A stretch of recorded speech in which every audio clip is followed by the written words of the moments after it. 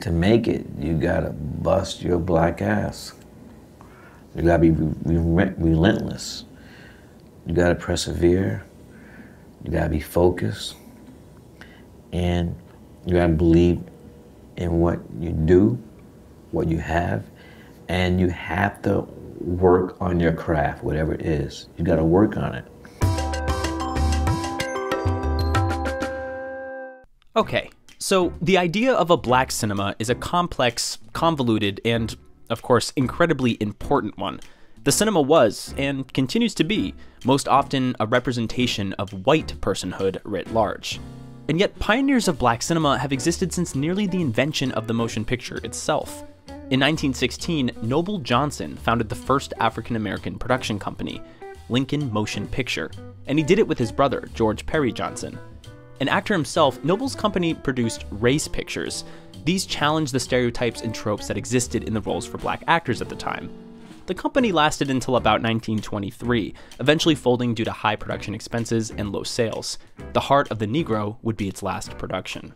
As the Johnsons paved the way for the possibility of independent black film production, other independent producers such as Oscar Micheaux soon joined the game. Micheaux managed to make 40 films. 40 films between 1919 and 1948, and he was the first African American to direct a sound film. It's a pretty big deal. I got a suspicion. Yeah? Yes. Now listen. Lincoln may have beaten Micheaux to being the first black filmmaker-controlled studio, but Micheaux is often considered the first major African-American filmmaker in general. He too produced race pictures that provoked response and discussion. A major figure in his time, his second picture, Within Our Gates, produced in 1920, is widely considered a response to D.W. Griffith's hugely successful and hugely racist The Birth of a Nation, which is also the film where the Ku Klux Klan are the heroes that come to save the day, so yeah, not cute. As such, these early filmmakers did not make films simply for entertainment alone. Eloise King Patrick Gist produced films with her husband to inspire morality, including the 1930s feature Hellbound Train. And according to a new essay by Amy Dixon, the great African-American novelist Zora Neale Hurston may have been the first African-American woman filmmaker with works such as 1928's Children's Games, the result of her work as an anthropology student. And now while these early pioneers of cinema worked hard to create honest and empathetic representations of black characters, the mainstream white cinema, well, told a different story. At first, characters of color were relegated to background or clownish characters. As the black population rose and had dollars to speak with, some black-facing cinema surfaced, but much of this had white minds still behind it. When fighting in World War II ramped up and it was clear that African-American soldiers would be required, the government asked Hollywood to increase the visibility of blacks in movies. Interestingly, this request was not only so that black Americans would feel included in the America they were about to fight for. No, it was also so that whites would get used to seeing black men in jobs that before they had no access to. So rather than being a complete opening of new roles and character types for black actors, this request came with guidelines from Army researchers. Avoid stereotypes such as affinity for watermelon or pork. Show colored officers in command of troops, but don't play it up too much. Play down colored soldiers most negroid in appearance. And omit all references to Lincoln, emancipation, or any race leaders or friends of the Negro. Reports Mark Harris in his book, Five Came Back, A Story of Hollywood and the Second World War. Okay, so gross language aside, while the intent may have been primarily to acclimate white citizens to real-life interactions with their black neighbors, this White House initiative also aided in challenging and evolving Hollywood's perception of the black character, moving on from the stereotypical man-children, such as those oft-portrayed by the famous Stepin Fetchit. This was all brought upon by the Office of War Information, a committee formed in World War II that essentially turned Hollywood filmmaking into a propaganda machine. This is why Hollywood was, and continues to be, a very pro-army, pro-police force, and generally war-friendly machine. While black folk were seeing themselves in ordinary roles for the first time, men were being encouraged to join the war effort and take on dutiful government responsibilities. Thus, a generation of kids who wanted to be cops and firefighters was born. As we'll see later, black citizens were more likely to side with the other side of the blue line raised on these same films, which perhaps is not so surprising. Meanwhile, in France, a group of African students made Afrique sur Scène in 1956, while Paris was still the capital of the French colonial empire. The documentary depicts the first Congress of Black writers and artists in Paris. Meanwhile, in Senegal, the godfather of African cinema, as it's called, Ousmane Sembène appeared on the scene in 1963 with his short Borom Saret, and would break through to the worldwide market in 1966's La Noire de, or Black Girl. In 1970, Mauritanian-born French filmmaker Med Hondo made his directorial debut with Soleil, which won the Golden Leopard Award at the 1970 Locarno International Film Festival. His 1979 film, West Indies, would be the first African musical. Cassie Quarles, a documentarian, claims that the history of Black British film only goes back to 1976. Horace Ove's Pressure is literally the first Black British film ever made, which is really not that long ago. Back in America, the wartime guideline for inclusion, not surprisingly, did not usher in an era of new Black American experience in the cinema. Black cinema would sometimes subside and then pop up in a new era. During the 1970s, for example, the works of Melvin Van Peebles and Gordon Parks were some highlights in what mostly became co-opted exploitation pictures. Yes. The early days of racism only made me work all that much more to prove to the rest of the world that I could do this or I could do that. But much like the white Americans being groomed for the military and police force, African Americans were also molded by the very entertainment they were excluded from. Art, and film specifically, play an important part in our everyday growth and lives. This presents an interesting dilemma. For what is there for you to learn if you're not represented in the very fabric that in a large part creates the culture? A large section of features made by Black filmmakers in the 1990s find characters surrounding televisions, often watching gangster pictures. While these heroes may have Caucasian skin, their plight with the law and their quest to rise from submission against a crooked system to victory was something many non-Caucasian Americans could relate to. And with little else in arts and popular culture they could call their own, this they did. And so in the 1990s, American cinema exploded with new visions from Black artists. Ernest Dickerson's Juice in 1992 plays almost as a frightening investigation into this dynamic. Storyline is like this: 4 young Black males, tight like glue. Now we want to see what happens when these 4 Black males try to grow up and we all go in different directions. Following 4 Harlem teenagers, Dickerson creates an urban landscape of rambling, disaffected, nearly all non-white youth. In a chilling scene of premonition, characters sit in front of the television watching White Heat and quoting the film. They already equate themselves with the criminal underworld, even before committing any crime other than being born Black.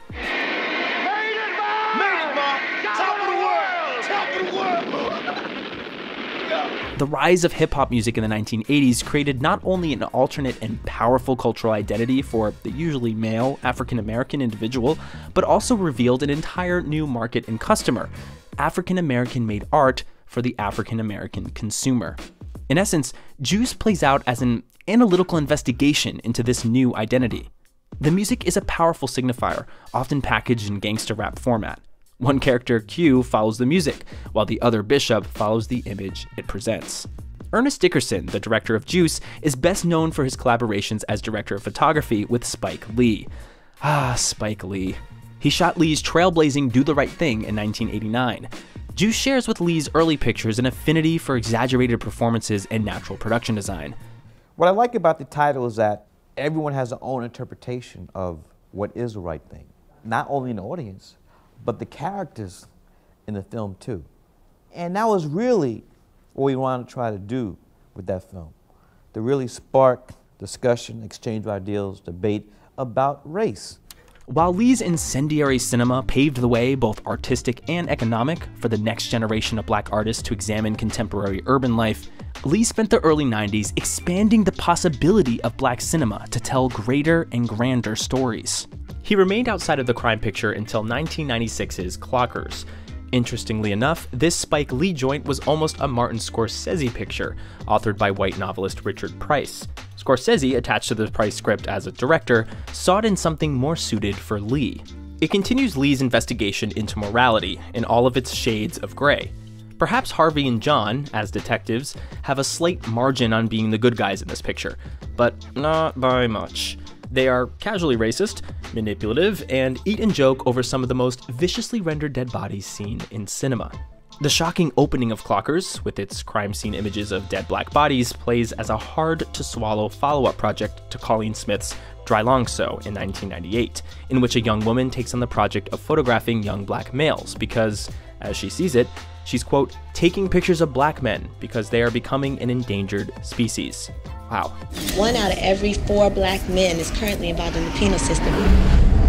I'm capturing and preserving their image, some kind of evidence of existence. If these white cops and clockers are the heroes, it might simply be because the film takes place in hell, which is to say, modern Brooklyn. Lee and cinematographer Malik Hassan Saeed shoot the film in blazing colors on a high-contrast film stock that can hardly hold the grain together. The colors shock, dilute, and never, ever comfort. In the end, Lee, as with many other filmmakers of the time, seems to suggest the only hope is through escape. Charles Burnett, who burst onto the scene in 1978 with his fiercely independent Killer of Sheep, returned in 1990 with his own story contingent upon escape, with To Sleep with Anger, following a family which tries to escape its troubled past. Now, the past returns home to them in the form of Danny Glover's Harry. We meet the family as tensions, strife, and disagreements abound, with the youngest son being perpetually scolded. Then Harry comes to town, with his talk of gambling successes, mistreatment of women, and run-ins with the law, and other sordid tales the family thought they left behind. Such talk begins to seduce the younger son, and brings attention to the response to the escapist ending of many of these films. Where are you running to anyway? The film seems to already have an answer. You can't just run away. The past can always try to lure you. Harry is just coming there like the boogeyman to make trouble. In Jamaica they have a saying that he's full of crosses. All they're gonna do is bring you crosses. Or as Kane from Menace to Society might more bluntly put it when he's asked to flee to Georgia, ain't nothing gonna change in Atlanta. I'm still gonna be black. This idea of escape, or the inability to do so, from the black experience of being stuck in a personal hell is a key ingredient of black cinema, even as Burnett and Lee suggest that physical escape may be futile. Location in these movies is as detrimental as any antagonist, and it is in fact the character's immobility that is rendered so tangibly in the works of these filmmakers. The exodus of families in Devil in a Blue Dress, the travel south via public transport in Boys in the Hood, and A Rage in Harlem are 2 very important examples. The train is a running motif in Clockers. Strike, the protagonist played by Mekhi Phifer, has a large train set and a great affinity for trains, though he's ever only ridden the subway, Keitel tells him. The opening of Juice is filled with labyrinthian tracks that literally cut through neighborhoods the characters cannot escape from. Images of trains likewise flood A Rage in Harlem, and the soundtrack of Boys in the Hood is a cacophony of airplanes, vehicles, and just noise. Literally the noise of others' mobility stifling the characters. Matty Rich's Straight Outta Brooklyn sets its lead character Dennis on the path of crime in order to get out of the projects and straight out of Brooklyn. That's the American dream, Shirley. That's what my mother and father worked like dogs all their lives for. But again, where are these characters running to? A new beginning? A chance at a new identity? The films examine characters who are figuring out just who they are and want to be, rather than who they've been told they are by wider society. That so many of the heretofore discussed films fall into the category of crime or noir should be of no surprise to us, really. As critic Manthia Diwaria argues, noir serves as an ideal genre, its tropes easily redeployed to represent class conflict as well as, quote, black rage at white America. In doing so, Diwaria claims this redeems blackness from its genre definition by recasting the relation between light and dark on the screen as a metaphor for making black people and their cultures visible. In a broader sense, black film noir is a light, as in daylight, cast on black people. As such, it is a daylight descending on a people still discovering their identities, a cinema both of discovery and creation, as well as dealing with the past. The Hughes brothers' 1992 debut feature, Menace to Society, served as response to another black-made film from the 1990s, John Singleton's Boys in the Hood. In film school, they always say, write what you know. And what do I know? I know South Central Los Angeles. So I just started hanging out with Fatback and some of my old folks, and then listening to NWA and Eazy-E's album, and I said, I'm gonna make this movie, it's gonna be called Boys in the Hood. Not unlike Juice, Clockers, or Straight Outta Brooklyn, Boys is a tale of a young black man residing in hell, in this case South Central, but it could be New York City or Chicago, or any other urban American sprawl. who yearns for freedom and must break from his friends to achieve something like an escape. For Alan and Albert Hughes, this was all a bit too simple, as well as sentimental. Well, the story came from, actually when we were 15 years old, we thought of, we want to do a movie about a gangster and the lifestyle of how a kid comes to be a gangster or a hustler or whatnot. And we were just frustrated with the market, what they were trying to portray as far as the streets, and we wanted to make something that we wanted to see and our friends wanted to see. They aimed to set the record straight. What sets Menace apart and makes it monumental is the skill and precision with which the Hughes brothers dismantle the escape myth. It's a truly visionary work, a mix of style and gut-wrenching realism that at once aims at the upper echelons of pure cinema while also providing a powerful, albeit nihilistic vision of the Black experience. Menace plays like a boiling cauldron. We follow an inner-city teen, Kane, from childhood until he ceases to be. In fact, the film begins even earlier, opening on newsreel of the Watts riots of '65, in which the filmmakers suggest it is the environment that breeds such violent characters. The tragedy of Kane's fall, filmed in slow motion, with the soundtrack dropped out so that all that we hear is a low rumble, is the film's final act of fury. The most innocent gets shot, Sharik, Kane's friend who has found religion. The most wicked is left unscathed, O-Dog, and the circle of violence continues, represented by the revolving trike wheel of Jada Pinkett's son, witness to it all. After seeing the Hollywoodized version of Flight at the end of all these films, the Hughes brothers decided to illustrate that sometimes it's just too late. Sometimes you've come too far.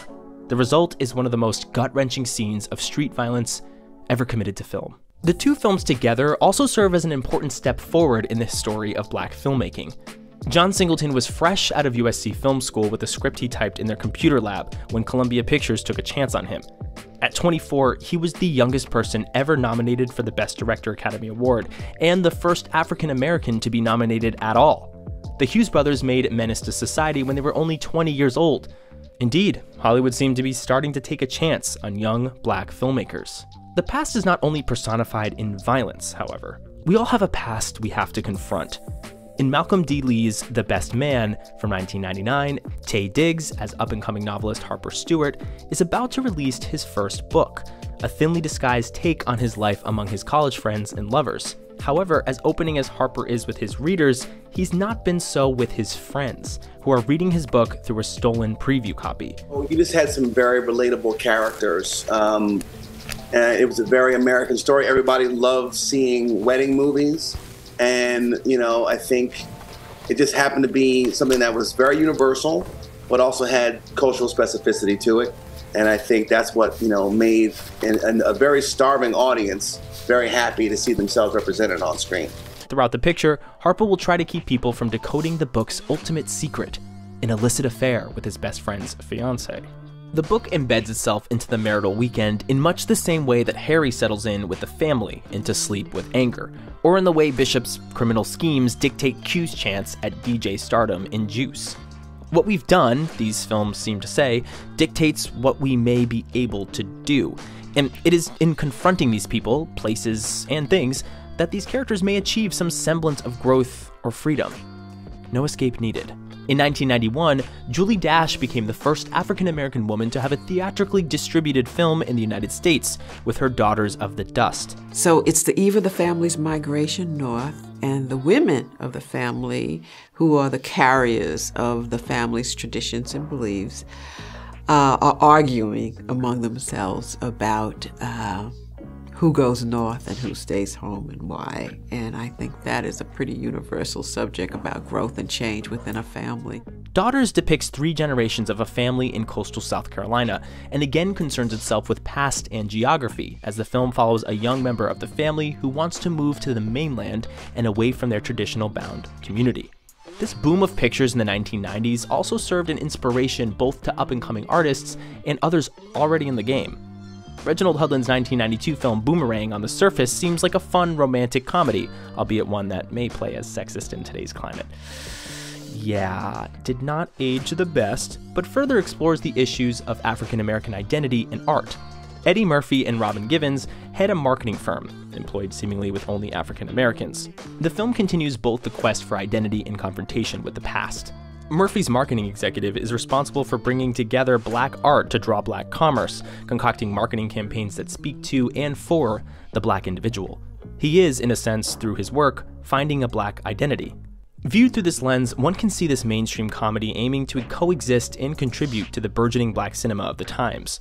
In his review for Boomerang, Roger Ebert noted how Eddie Murphy, with no filming competition, had attended the Cannes Film Festival premiere of Boys in the Hood, and led in the cheering after the screening.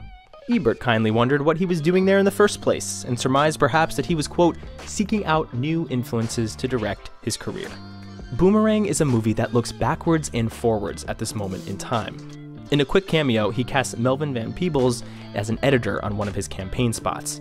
Van Peebles' Sweet Sweetback's badass song ushered in a new wave in black cinemas during the 1970s, and his Watermelon Man, about a white racist who one day wakes up black, fun, inspired the title for the first film to be directed by a black lesbian, 1996's The Watermelon Woman. Notice also how Murphy attempts to take Robin Givens on a date to an event for the Black Filmmakers Project, an institution thanked in the film's closing credits. There are more connective tissues than simply the color of the filmmakers that connect the dark noir of Menace and Juice to the romantic escapades of The Best Man and Boomerang. It is a quest for identity, not only in life, but in art too. Listen, I want to do something with my life, all right? I want to be somebody. Will Greaves, the 1970s documentarian, coined the term mental enslavement, calling it, quote, the passive wholesale acceptance of white middle-class values by blacks. While the Hughes brothers are telling the audience what is real, so to speak, so too are Malcolm D. Lee and Reginald Hudlin, who are liberating other byways and avenues of the black experience. If Clocker shows characters leaving home in search of new beginnings, and To Sleep with Anger is an attempt at such new beginnings, then The Best Man and Boomerang pave the way for a new black experience when the running is finally finished. The ending of Devil in a Blue Dress may represent the moment when the character ceases to run and finally stakes a claim for himself. Easy, Denzel Washington, settles down for a talk and a drink with a pal, and soon he says, and I forgot all about Daphne Monet, DeWitt Albright, Carter, and them. And I sat with my friend on my porch at my house, and we laughed a long time. While black filmmaking of the 1990s did appear to have a singular topic on its mind, it was much more than a single-minded moment. Just Another Girl on the IRT takes on unwanted pregnancies, Eve's Bayou chronicles a fraudulent existence, Waiting to Exhale explores friendship and love. Still, as New Jack City and Boys in the Hood became hit films and hip-hop artists began rising to cross-cultural fame, filmmaker Rusty Cundiff noticed a tendency of the times, and he confronted it in perhaps the best way, through slapstick comedy. Taking the framework of This Is Spinal Tap, turning metal into rap music, and calling it Fear of a Black Hat. This mockumentary chronicles the rap group NWH Rap Music, which gave rise and voice to a people that often studied the work of fictional white gangsters. It quickly became the art form that proved vital to a large part of the identity and personhood emerging among African Americans during this period. Cundiff riffed on the NWA story, along other rap acts, and also created the catch-all hybrid of a black filmmaker he calls Jake Spingleton. I had the hat before you did, I had the glasses before you did, and I was short before you were. Labeled as a black auteur, Jake represents something both refreshing and current in that Hollywood moment, while also at a more subtle level insinuating how the black auteur could be boiled down to a NWH. That Cundiff created the representation of the black director with a few pieces of clothing and his diminutive stature suggests that this black auteur was perhaps created? Concocted? Allowed? Not legitimate entirely? Other problematics here are twofold. Writer, director, and star Rusty Cundiff acknowledges the particular narrative that rap in early 90s cinema is providing. For every analysis of a tale in which a black man's freedom is taking the law into his own hands, there's also a tale where we see a young black man with, well, a gun. As Cundiff observed the cinema of the 1990s creating entertainment out of real-life tragic inspirations, he decided to take things to their zany conclusion, having NWH rapper Tasty Taste, once 6'4", involved in a bazooka incident which decreases his height by a foot. Look at him, man! Just look at him! He was 6'4" before he got capped! While Cundiff riffed on this catch-all personification of a black filmmaker, other filmmakers couldn't help but realize the reality of the joke. Matty Rich pointed out as early as 1992, the problem is the door is already closing. These filmmakers from last year are in, but it's not open for many newcomers. There can't be too many of us. The system isn't designated for us to be very dominant. This statement proved too prophetic for filmmakers such as Julie Dash, who, after releasing Daughters of the Dust to critical acclaim and being nominated for the Grand Jury Prize at the 1991 Sundance Film Festival, which is not too shabby, was unable to find financing for a follow-up feature and proceeded to work in television, which is just kind of bonkers. Those who made the cut had varied careers over the following decades, sometimes in black cinema, whatever that meant at the time, and sometimes clearly not. Some were able to overcome and confront the label, though. Alan Hughes said, "We resented the fact that every time we got into an interview, they would ask us about John or Spike like we were all the same people. And Western culture tends to look at black people as all the same. I don't think we need to label us a new wave of black cinema. It's just cinema. We're all gonna tell stories." Luckily, black creators did not stop making films of various content. Perhaps Cunningham would 2 years later find F. Gary Gray's Friday most refreshing. Written by Ice Cube and DJ Pooh, the film is content to hang out with its protagonists, who themselves are content to do little at all, other than simply be. Not that black filmmakers were not aware of the ground that they tread. Charles Burnett admitted that he, as well as his peers, did have a consciousness of this thing called black cinema. We would shut down restaurants, and the debate was, who was making black films? And we couldn't define what a black film was, but we kinda knew it when we saw it. Luckily, over the past few years, what a black film is has grown and broadened, and with the aid of the victorious Oscar grab for 2016's Moonlight, there was a time when I thought this movie was impossible because I couldn't bring it to fruition. I couldn't bring myself to tell another story. And so everybody behind me on the stage said, no, that is not acceptable. In Ava DuVernay's U.S. Dramatic Directing Award win at Sundance in 2012 for Middle of Nowhere, the film industry seems willing to fund new stories. But what we should really be picking up on are the unique voices and tales displayed in films such as Dope, Moonlight, Blindspotting, Sorry to Bother You, and Get Out, just to name a few. But there's much progress still to be made. It wasn't until 2019, with Mati Diop's Atlantiques, that a black woman director screened at the Cannes Film Festival. Individuals who have managed to thrive in the current industry are also doing their part.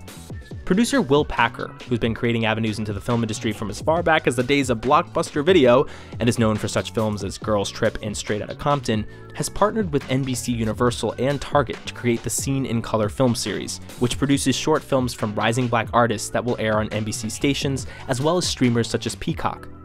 As part of Packer and NBC's commitment, they'll be providing these artists with mentorship and script deals.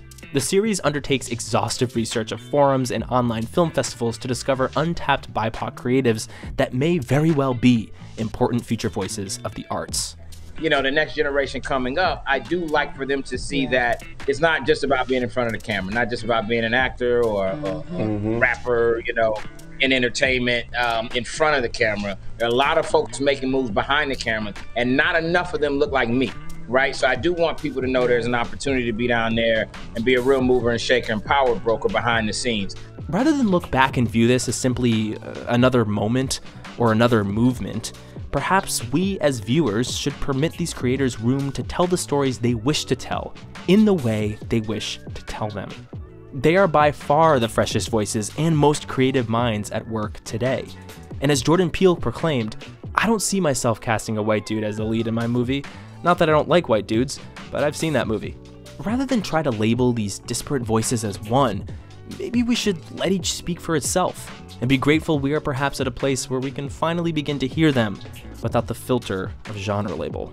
We don't consider ourselves black filmmakers. We consider ourselves filmmakers who are black. Yeah. And we might tell black stories and that we might tell them the rest of the way, but we're still filmmakers first. And that's our video. Thanks for listening, Tonglers.